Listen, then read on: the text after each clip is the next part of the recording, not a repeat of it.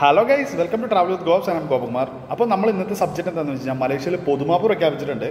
അപ്പോൾ നിരവധി മലയാളികളും അതുപോലെ തന്നെ നിരവധി ഇന്ത്യക്കാരും ഇവിടെ ഇല്ലീഗലായിട്ട് താമസിക്കുന്നത് നമുക്കറിയാം. പേഴ്സണലായിട്ടും അല്ലാതെയും ഒക്കെ നമുക്കറിയാം. അപ്പോൾ ഇത് നല്ലൊരു സുവർണ്ണ അവസരമാണ് അവർക്ക് നാട്ടിൽ കയറി പോകാൻ പറ്റിയ നല്ലൊരു സുവർണ്ണ അവസരമാണ്. ഇത് അറിയാത്തവർക്ക് വേണ്ടിയിട്ടാണ് ഞാനിപ്പോൾ പറയുന്നത്. ഇത് പ്രഖ്യാപിച്ചിട്ട് 3 ആഴ്ചയായി. ഇതിൻ്റെ ഒരു കാലാവധി എന്ന് പറയുന്നത് ഇന്ന് ഓഗസ്റ്റ് 1, ഇന്ന് തൊട്ടിട്ട് ഡിസംബർ 31 വരെയാണ് ഇതിൻ്റെ ഒരു കാലാവധി എന്ന് പറയുന്നത്. പ്രൊസീജിയറൊക്കെ വളരെ സിമ്പിളാണ്.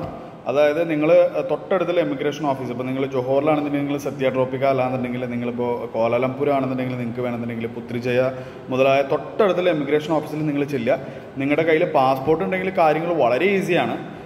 നിങ്ങൾ ചെല്ലുക, പാസ്പോർട്ട് നിങ്ങൾ സറണ്ടർ ചെയ്യുക. അപ്പോൾ നിങ്ങൾക്ക് ഒരു 7 ഡേയ്സിൻ്റെ സ്പെഷ്യൽ പാസ് അവർ അടിച്ചു തരുന്നതായിരിക്കും. അപ്പോൾ നിങ്ങൾ ആ പാസ്പോർട്ട് സറണ്ടർ ചെയ്യുന്നതിൻ്റെ കൂടെ നിങ്ങൾ നിങ്ങളുടെ എയർലൈൻ ടിക്കറ്റും, അതായത് റിട്ടേൺ എയർലൈൻ ടിക്കറ്റും കൂടി സബ്മിറ്റ് ചെയ്താൽ പെട്ടെന്ന് കാര്യങ്ങൾ മൂവ് ചെയ്യാം.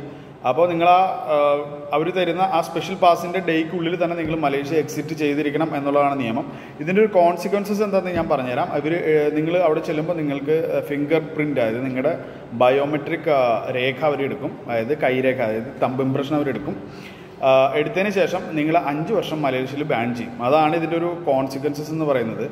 പക്ഷേ ഇല്ലീഗലായിട്ട് ഈ ഒരു ഓപ്പർച്യൂണിറ്റി, ഇപ്പോൾ ഇല്ലീഗലായിട്ട് താമസിക്കുന്ന ആൾക്കാർ ഈ ഒരു ഓപ്പർച്യൂണിറ്റി ഉപയോഗപ്പെടുത്തിയില്ല എന്നുണ്ടെങ്കിൽ ഇതിന് ശേഷം നിങ്ങളെ കാത്തിരിക്കുന്നത് വലിയൊരു ബുദ്ധിമുട്ടാണ്. കാരണം എന്താണെന്ന് വെച്ച് കഴിഞ്ഞാൽ ഇതിന് ശേഷം വരുന്നത് വലിയൊരു ഫൈനാണ്. ഏകദേശം 6000 റിംഗട്ടോളം ഫൈൻ വരുന്നുണ്ട്, 6 മാസം ജയിലും വരുന്നുണ്ട്.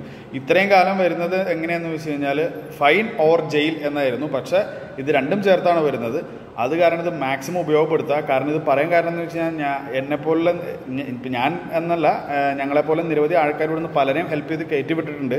അപ്പോൾ അവരുടെ ദുരിതവും കഷ്ടപ്പാടും ഒക്കെ ഞാൻ കണ്ട് മനസ്സിലാക്കിയിട്ടുണ്ട്. ഓക്കെ, അപ്പോൾ അങ്ങനെ ഒരു കഷ്ടപ്പാടില്ലാതെ ഇവിടുന്ന് വളരെ എളുപ്പത്തിൽ കയറിപ്പോകാൻ പറ്റിയൊരു അവസരം, സുവർണ്ണ അവസരമാണിത്.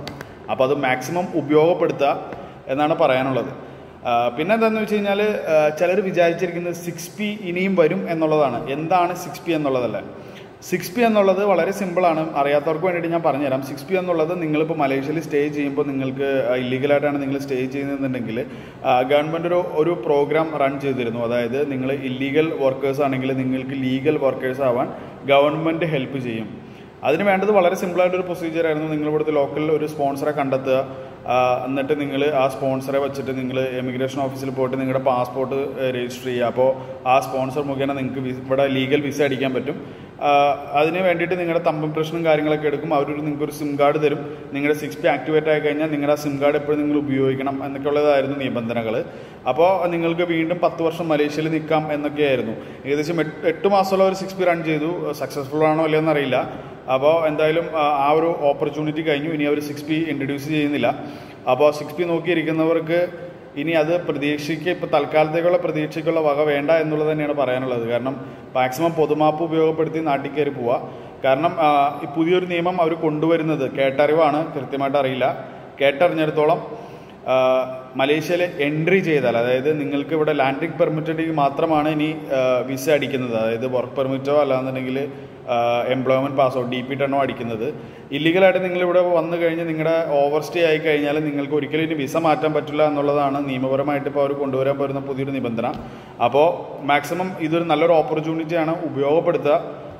വെറുതെ ഇവിടെ കിടന്ന് കഷ്ടപ്പെടേണ്ട ആവശ്യമില്ല. കാരണം ഇത് കഴിഞ്ഞാൽ ഇത് വരുന്നത് വലിയൊരു കോൺസിക്വൻസസ് ആണ്. അതായത് ഇനി ഇല്ലീഗലായിട്ട് പിടിച്ചു കഴിഞ്ഞാൽ 6000 റിംഗിട്ട് ഫൈനും 6 മാസം ജയിലുമാണ്. വെറുതെ ഇവിടുത്തെ ജയിലിൽ കിടന്ന് കഷ്ടപ്പെടേണ്ട ആവശ്യമില്ലല്ലോ.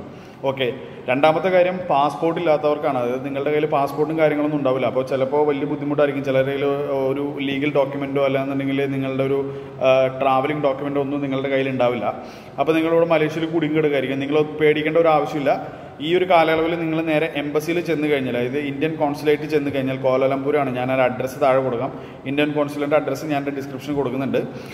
അഡ്രസ്സ് അവിടെ കൊടുത്തു കഴിഞ്ഞാൽ നിങ്ങളത് ഈ വീഡിയോ കണ്ടാൽ നിങ്ങൾക്ക് നേരെ എംബസിയിൽ ചെല്ലുക. എംബസി ചെന്ന് കഴിഞ്ഞാൽ നിങ്ങളുടെ പാസ്പോർട്ട് ഇല്ലയെന്ന് നിങ്ങളോട് പറഞ്ഞു കഴിഞ്ഞാൽ നിങ്ങൾക്ക് ഒരു വൈറ്റ് പാസ്പോർട്ട് അവർ അനുവദിക്കും.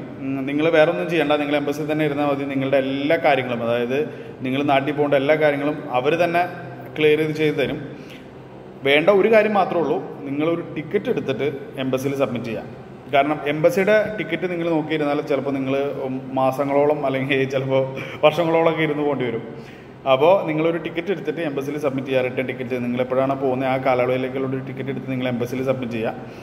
അപ്പോൾ സബ്മിറ്റ് ചെയ്തതിന് ശേഷം ഈ വൈറ്റ് പാസ്പോർട്ടും നിങ്ങൾക്ക് അലൗ ചെയ്ത് കഴിഞ്ഞാൽ നിങ്ങൾ ഇവിടുന്ന് നേരിട്ട് നാട്ടിൽ കയറി പോകാം. വലിയ ഫോർമാലിറ്റിയും കാര്യങ്ങളൊന്നുമില്ല.